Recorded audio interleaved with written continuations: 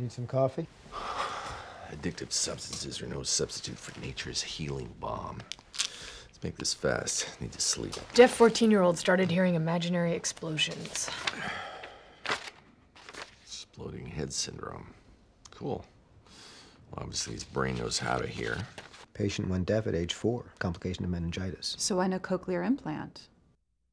Usual suspects are insomnia, which she doesn't have, migraines, which she doesn't get, and head trauma, which didn't show up on the CT.